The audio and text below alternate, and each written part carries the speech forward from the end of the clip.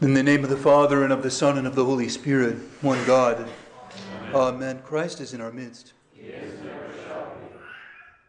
Thank you. And yesterday, beloved in Christ, we celebrated the incarnation of our Lord. Not the manifestation in the flesh that takes place on December 25th, but the incarnation that took place when he was conceived in Mary's womb on that precious, most glorious and mysterious day of the Annunciation. And the hymns are telling us over and over about God's great love for us and how he can do that which would be impossible for us to do.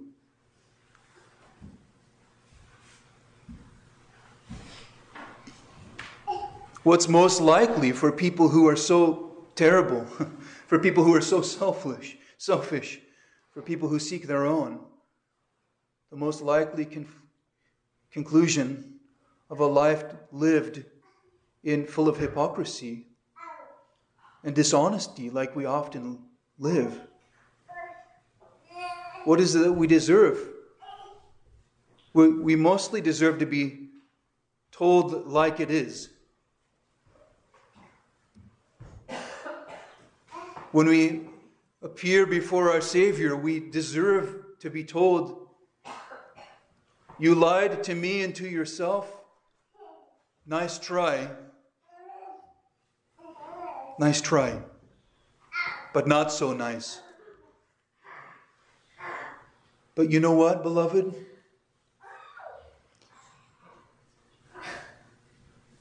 He doesn't act that way toward us. He becomes what he was not. He becomes what he never was before. How could it even be? So that he could unite our lowliness to his grandeur. And so that he can forgive those who probably don't even really know what forgiveness is. We don't really know what it means to be forgiven and to be brought into the embrace of God in the kingdom of heaven. The incomprehensible.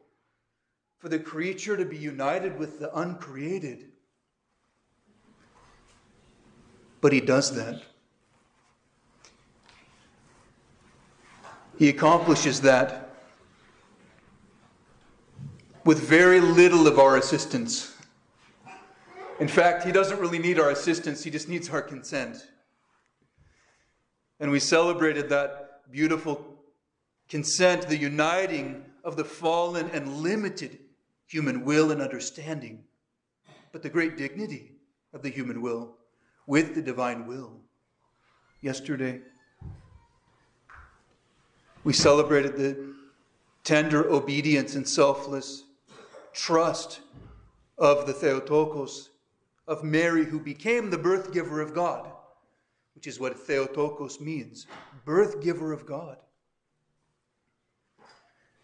We celebrated with joy the beginning of our salvation. The beginning of our salvation, which came to be known more widely at his incarnation, but then, his manifestation in the flesh when he was born. But as we talked about last week, even more so when he was lifted up on the cross for all men to see what true love really is.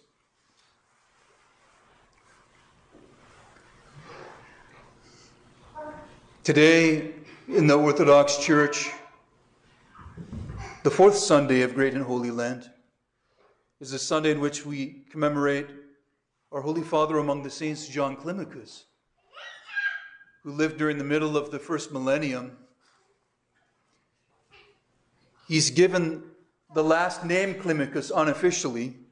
We don't know what his last name was, so we call him St. John Climacus, which means of the ladder. He's also known as St. John of Sinai because he was a monastic who became the abbot of the monastery of St. Catherine, Mount Sinai.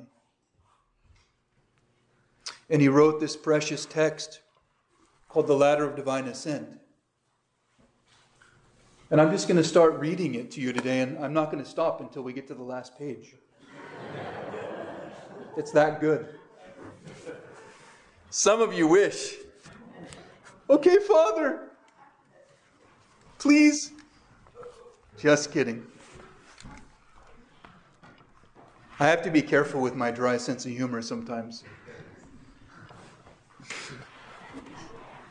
But the Ladder of Divine Ascent is a book that acknowledges that we live in a world of violence, in a way. Violence. Sin is an act of violence.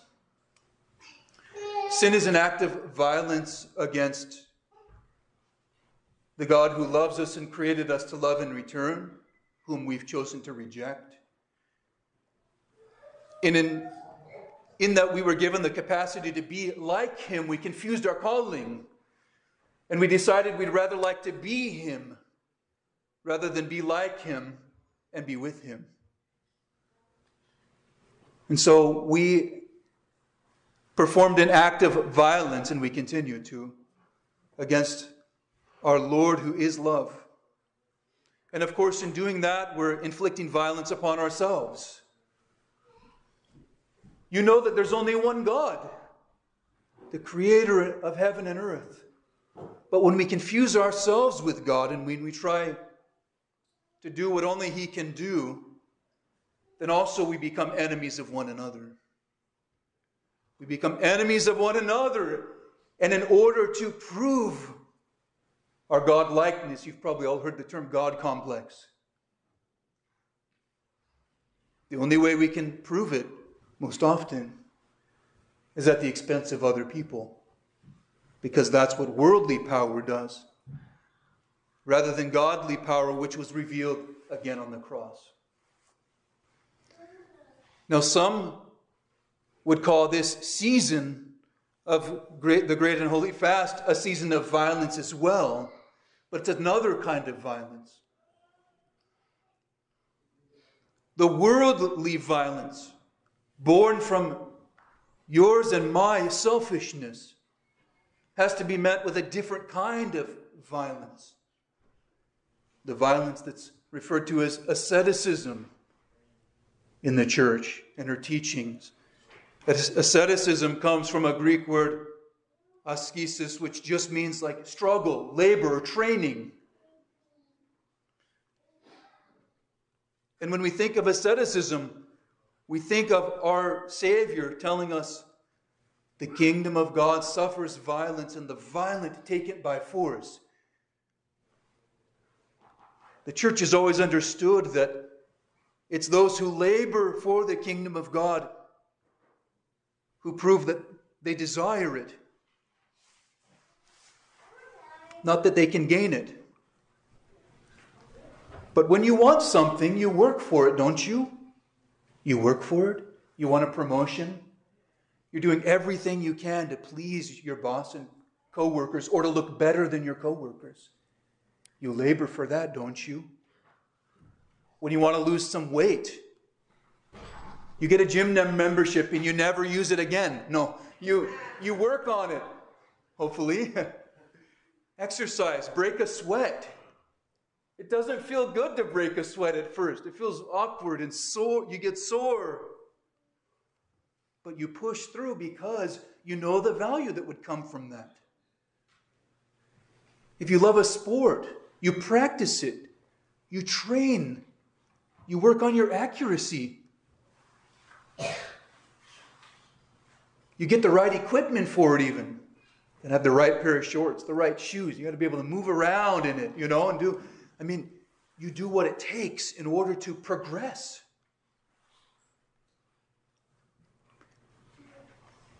But it's ironic that with regard to the spiritual life, we just want it to happen to us, and it just doesn't just happen to us. I like to say it does happen despite us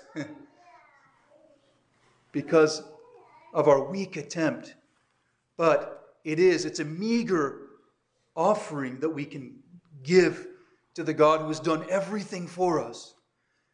But we have to wage a certain kind of war. We have to inflict violence on ourselves. This is not the same as self-hatred. You know this. But there's no neutrality in the Christian life. There's no such thing as just coasting or skating along in the Christian life. We're either working, laboring to draw near to our Savior, either we're being intentional about our relationship with Him. It's not about gaining our salvation. It's about responding to God's love by drawing near to Him. If God reaches out to you, He's reached across the expanse of eternity to touch you, and He gives you an inch to go so that you can grab His hand. Will you stand there and say, "You didn't touch me"? Or will you lean in a little bit, even if your back's a little sore, even if you've been discouraged, and just touch His finger so that He can draw you into His embrace? That's what our little effort is in the grand scheme of things. But to stand there motionless, or to lean back and pull away from Him and then blame it on Him, that's what we like to do. Blame God. But we're either laboring to draw near, we're being intentional to draw near to Him, or we aren't. We commemorate St. John Climacus on this Sunday because he's written a work on the spiritual struggle. And it was written primarily for monastics, for a monastic audience. And so if you pick it up and read it, you will very, very quickly realize that there's much of it that you cannot directly apply to your life. Certain things. But there is much that you can. And that's the kind that you need to feel the good threat from. You need to feel a good challenge from if you read. Just like those passages in Scripture that your pencil doesn't want to underline. And in reflecting on the fact that we are warriors in a way, we're spiritual soldiers. Make them warriors ever invincible, we say, when we're initiating people into the church. And realizing that there is no neutrality. I called to mind an early Christian document called the Didache. People call it Didache in translation. But Didache, it's one of the first post-apostolic Christian writings. And it gives a very clear teaching on the fact that there are two ways. And I want to share a little bit of that with you and give just a little commentary.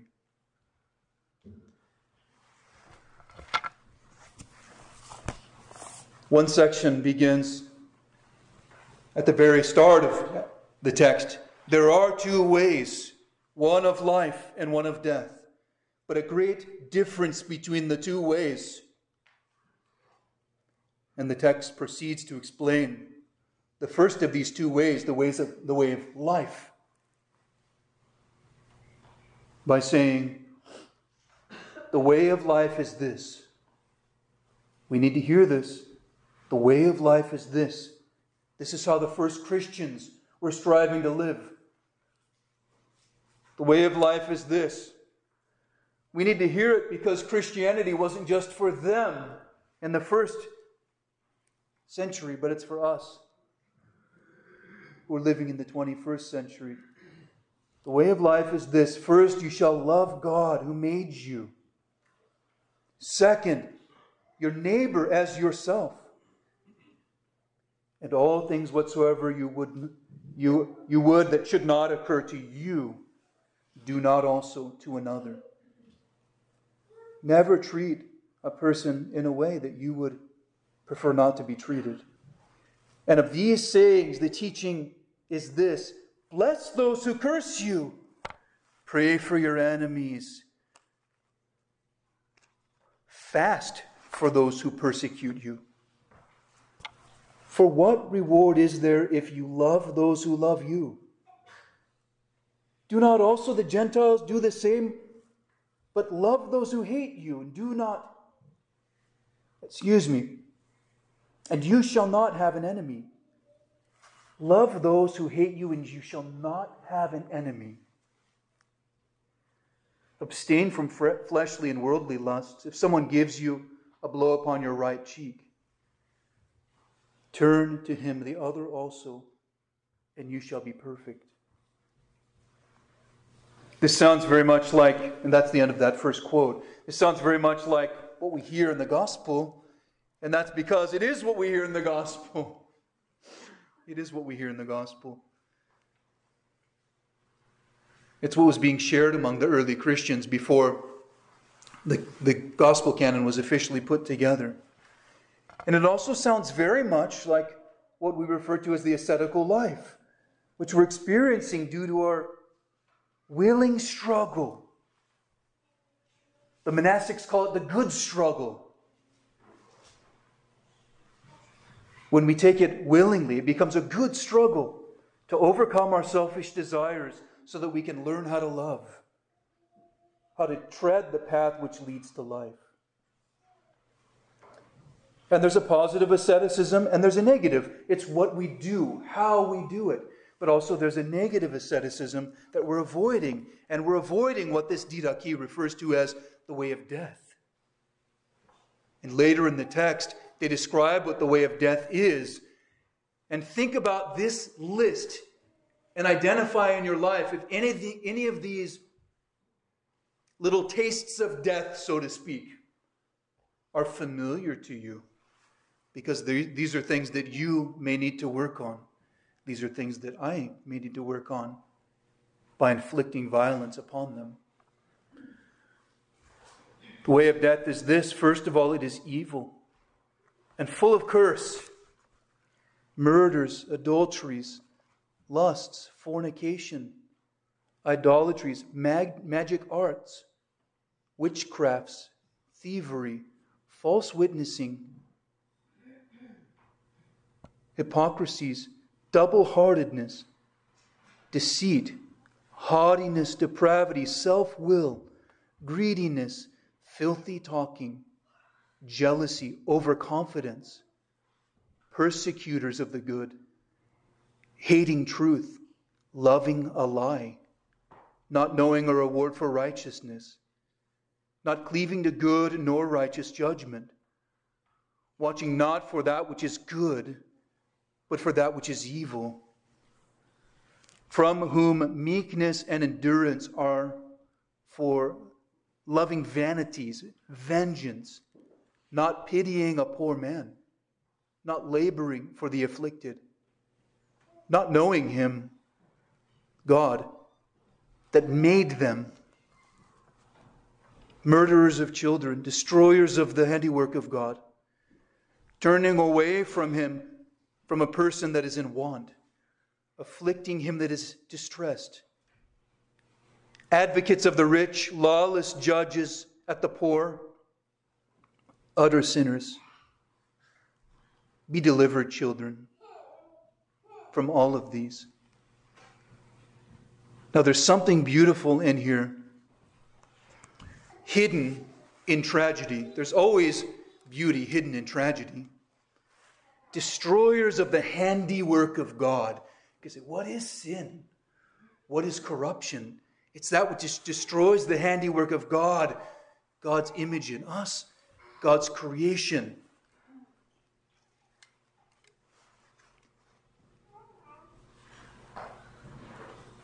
And it's precisely the purpose of our spiritual struggle to be delivered, children, as we heard, from all of these things.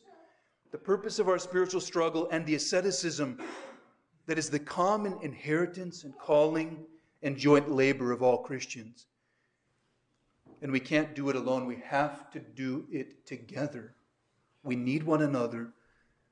You know, we must bear one another's burdens and so fulfill the law of Christ. It's more than just a text. Excuse me, I jumped ahead of my little notes. The need for this deliverance from death unto life is the reason behind the popularity and power of this book, The Ladder of Divine Ascent. We know that we're constantly eating, consuming, and living a life subject to death, and we need to aim ourselves back at life again. And that's why this text is so popular.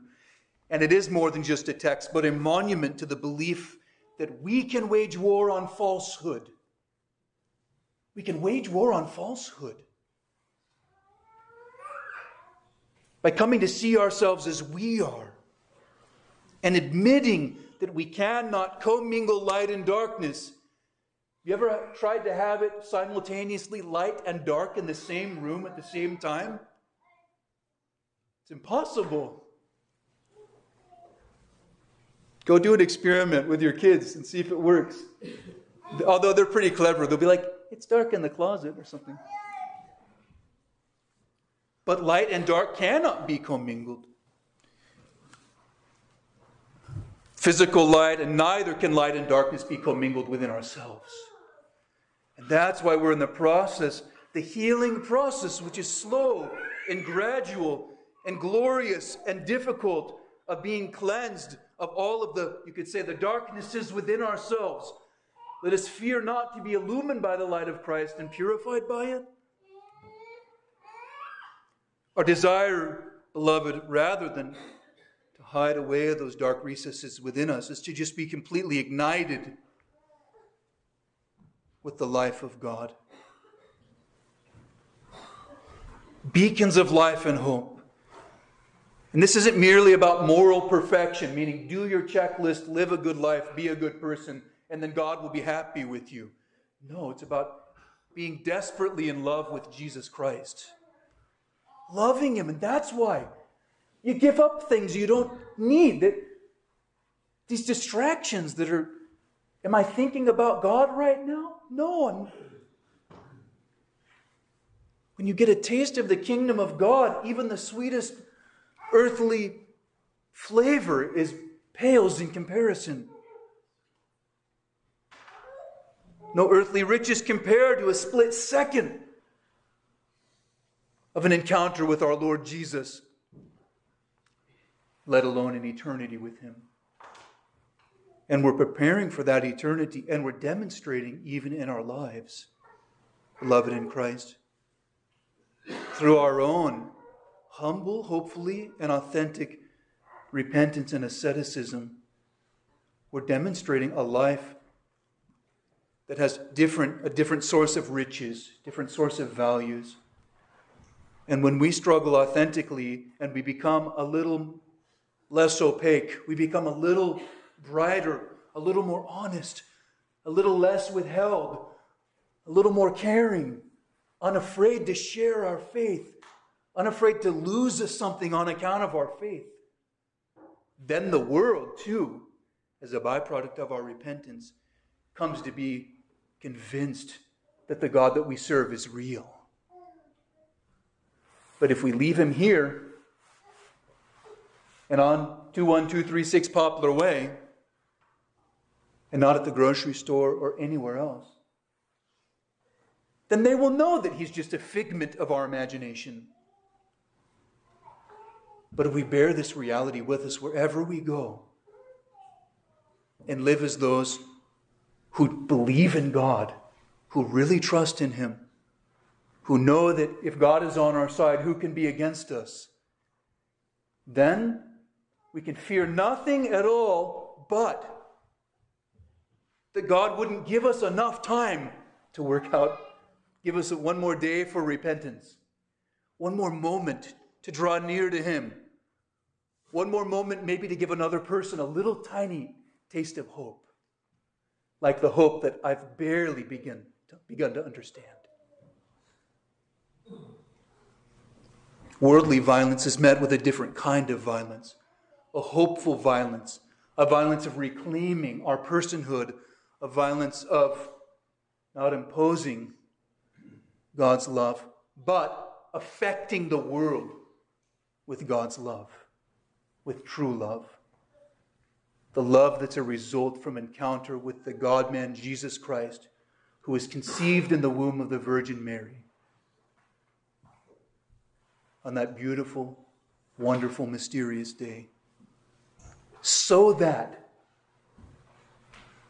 just like as He was formed within Mary, He would be formed in us as well. May it be so. May that beautiful formation of God within us, the encompassing of God of our being by the grace of the all-pervading Holy Spirit, take place in our lives. And may God grant us the opportunity, foremost, to celebrate His holy resurrection, to celebrate His holy and glorious and wonderful resurrection. Amen.